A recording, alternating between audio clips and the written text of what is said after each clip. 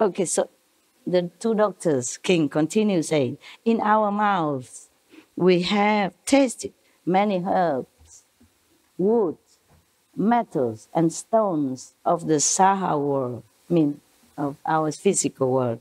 Saha is a name in Sanskrit terms for our world. Okay, they don't translate it, just as Saha world. Because all the Buddhists understand that. Just like Samadhi, you all understand. So sometimes I say Samadhi, I don't translate it. So 108,000 flavors. Oh, it's a change here. 108, not 84,000, not 2,000. 108,000 flavors. We know in detail bitter, sour, salty, bland, sweet, and pungent flavors, and the like, in all their combinations and inherent changes. We have a throughout knowledge of whether they be cooling or warming, poisonous or non-poisonous, meaning they have to know all the healing property and the contradicting properties of all the herbs, the wood, the stone, whatever they use to combine to heal people. Okay, this is truly, a glimpse into a physician's world. In the old time, they don't test it on animals. They don't have that many. They cannot catch all the animals to test it. Nowadays, we're so cruel. We test it all on animals. Luckily, it's getting less and less now. Otherwise, my heart just cannot bear if I think about it.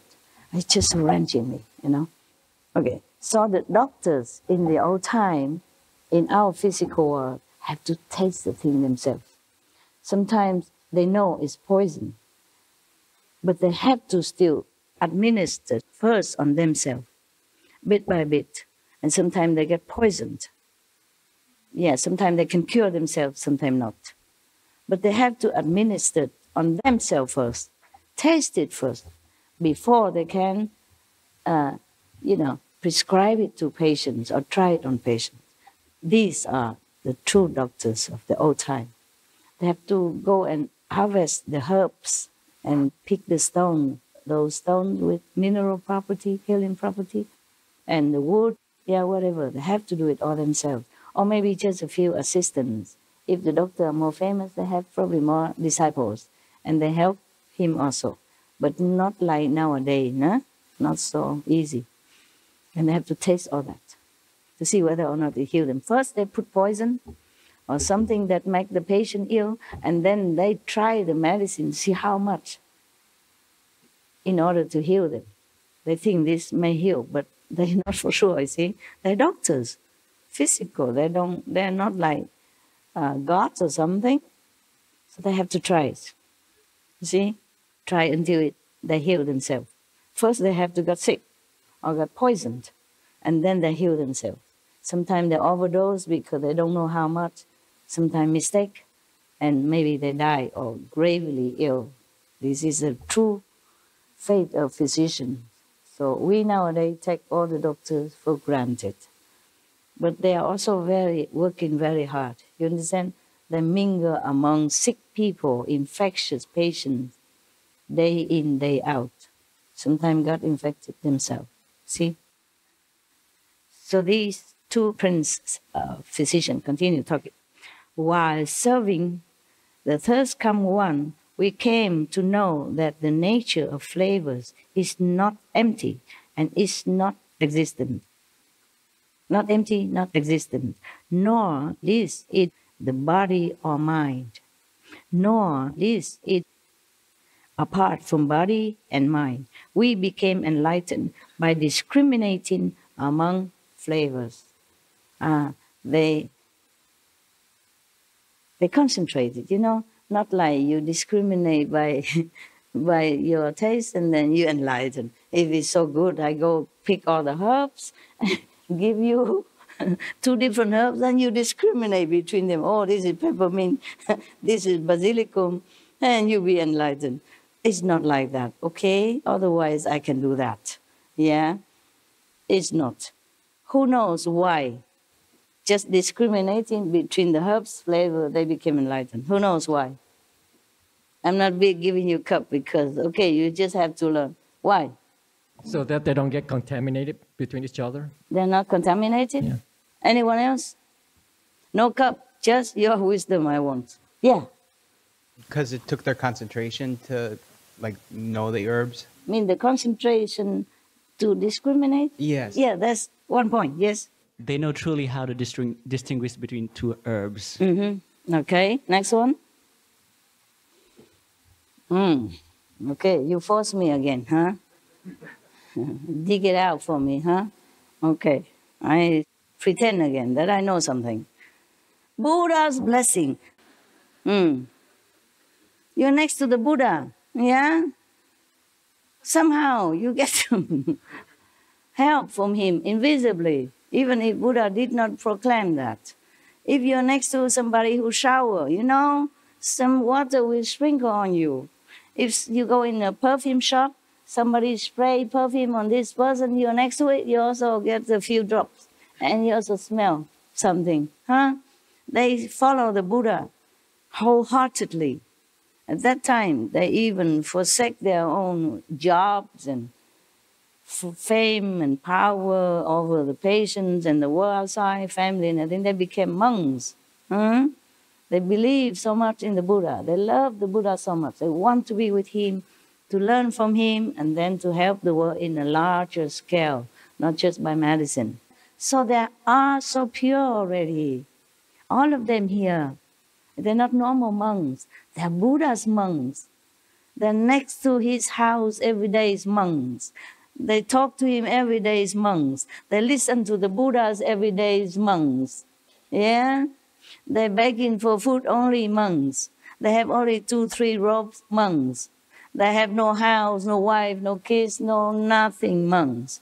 They are with the enlightened master monks. Okay?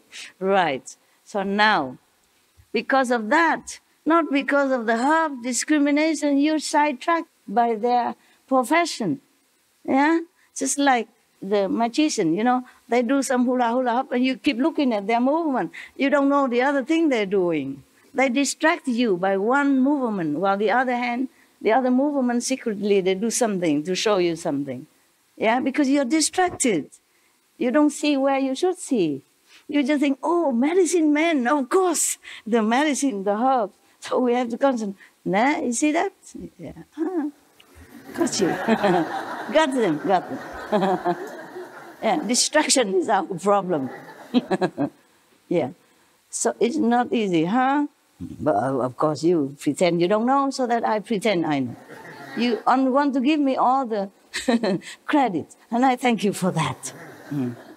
Good people, good heart, so good. Yeah, very charitable. Yeah? They don't want me to lose face, you know, so they say, oh, we don't know. Just talk nonsense so that master says something. Thank you. Anyway, you just want to keep me here. That's what it is. Longer calendar. So that I can sit here all the time, be your bodyguard, babysitter. Yeah? So, you see that? All right. So, they were serving the thirst come one, you see. That's when they know the flavor is not empty, not existent, not this, not that, neither that. They were serving the thirst come one at that time. Yeah, giving him medicine or maybe some checking out, you know, the body. Is anything good?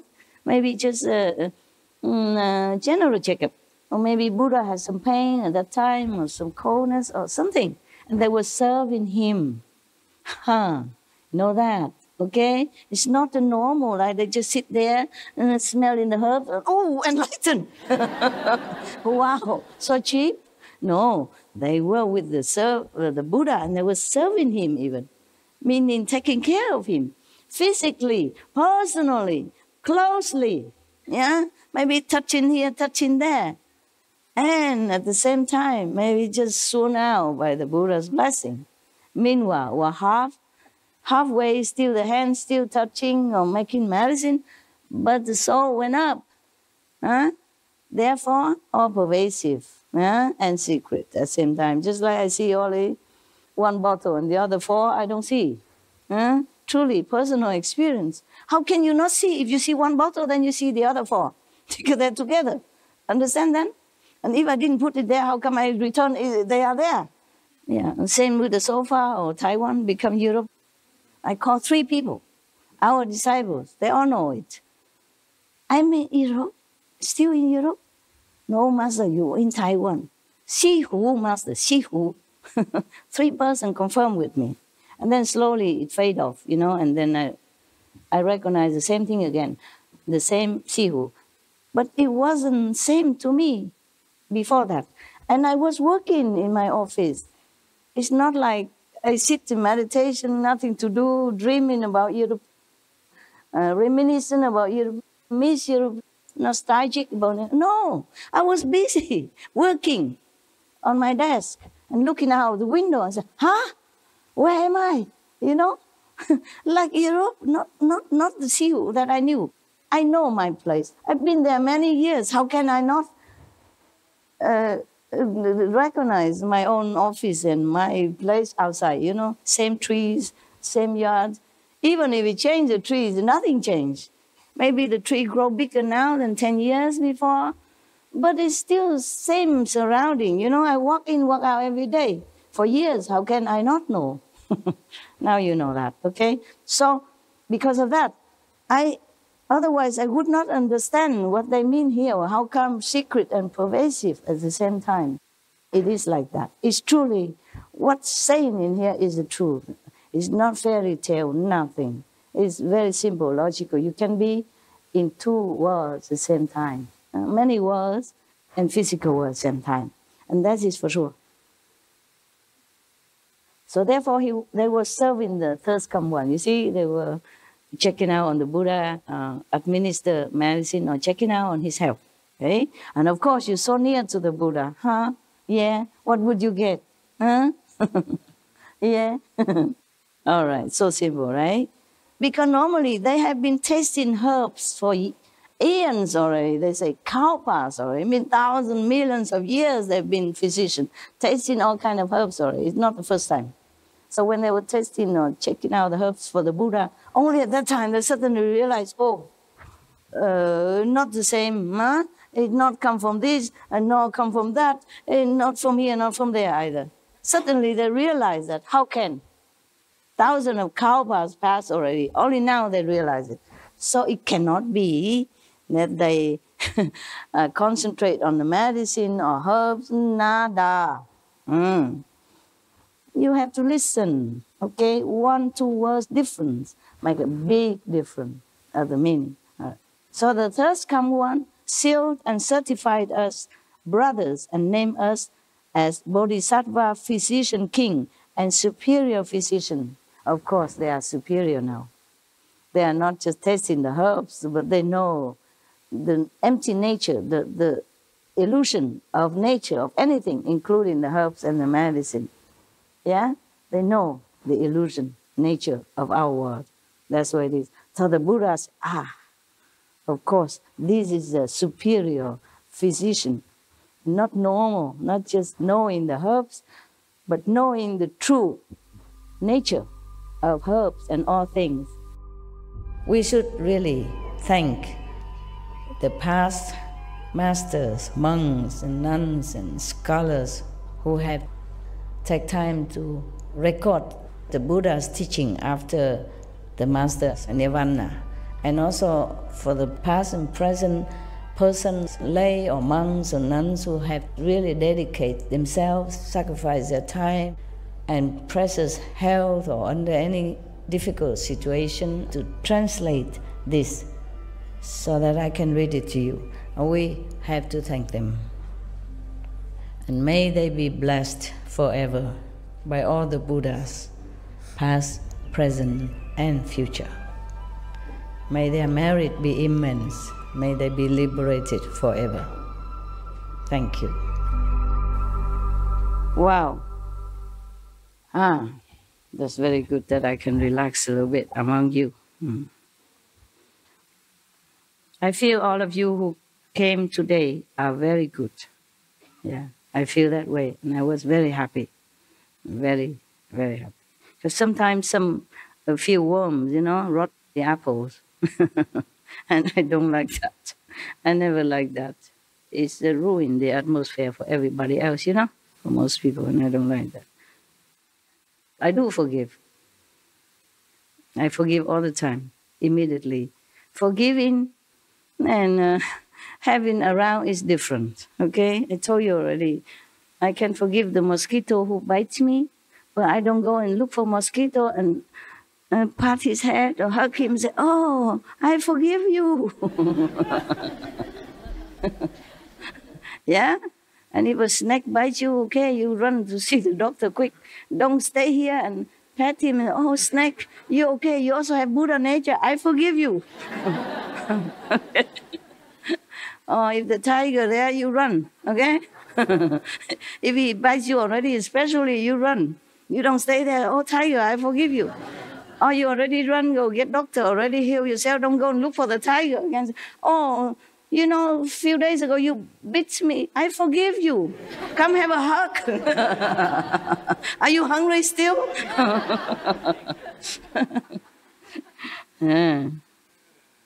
Okay? Yeah. Forgive what? As Jesus said, you turn the other cheek. You turn the other cheek. The cheek is okay, but not the tiger. Not the tiger fang. Huh? Turn the other cheek, okay, another day, but not the tiger fang, and not go look for another person who beat you the other. Say, here's another cheek, brother. You forgot. You forgive is okay, yeah, but don't go and show another cheek and say, you forgot the other cheek.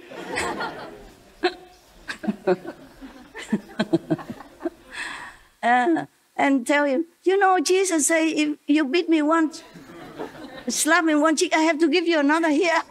Here it is. I'm a follower of Jesus. Go slap me another cheek. Yeah. You must have compassion and wisdom, both. Not just compassion, okay? Wisdom is important. I told you many stories, huh? Yeah. One snake, follow a teacher, become enlightened. They all can, huh? The animals, they also can preach to you even. Any animal's kingdom, they have one teacher. And they listen to that teacher in their level, okay? So they also are enlightened in their way, okay? Maybe 4 level or 3rd level teacher, but they have a teacher.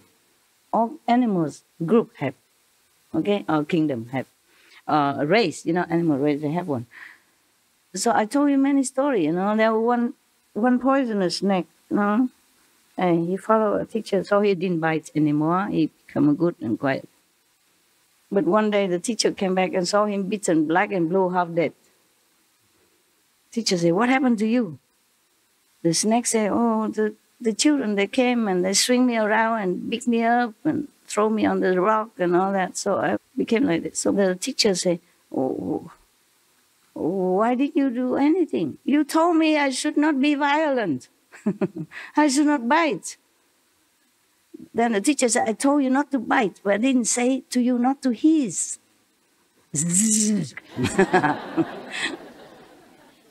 You don't have to be violent. You don't have to be angry, but you can react accordingly, okay? So that people also leave you alone. Otherwise, people also create karma if they harass you for no reason. Defense, self-defense have many ways. Doesn't have to be violent, no? Okay? But have to defend yourself. Like, okay, I'm a practitioner, okay? But I lock my house. Why do I have to have God in front of my house? One more person working. I just lock, okay? Don't say, Master, why are you scared of you? I'm not scared. I just take care of myself, okay? So you don't worry, so that nothing can happen, even if it never happened. Prevention is always good. Don't tempt people. Don't leave your money all over the place and tell people, money is laying all over my house, I know you're honest. I don't care. How you know? Okay? Why tempt people? Understand? Yeah. Also the same with the clothing. That's why you should wear, more decent clothes, yeah? Not too tight trousers to come in here and showing everything that you got. They don't come here to see what you got, yeah? Try just to wear more decent clothes. Maybe buy some tunic when you come here, okay? Loose clothes, more comfortable to meditate. I know you used to wearing, tight things at home. It's easy, convenient to work at home. I know that. Buy a couple of tunic, okay? Like cover up to the knees or something like that. Loose, yeah? Not tight, airy, easy to meditate, cool, okay? Not sweaty. It's not obligation, it's just an advice. It's better for you, okay? Nowadays, many women wearing things is too poorly, nah? Not that they don't have money, they just wear it poorly. If you want people to respect you, respect yourself first. Understand? If you want people to, hands off you, you prevent it. Huh? Okay? Because sometimes I see some young girls, they don't understand much. They like to go with the fashion. They wear clothes almost like nothing, okay? And it's winter. Up here is all open door, freedom. Down here from almost at the hip, below, also freedom. It's very good to have freedom. But freedom means also responsibility. Take care of yourself so that you are safe. You're safe. It may be good looking according to your opinion, but it may be also meaning something else for the men, or even for other women. Women are not all women. Yeah, just like men are not all men. Yeah, it's not their fault. It's just their karma like that. Their karma. And they've been born like that. They've been programmed like that. Okay. I think we should go, huh? Yeah. I'm going now.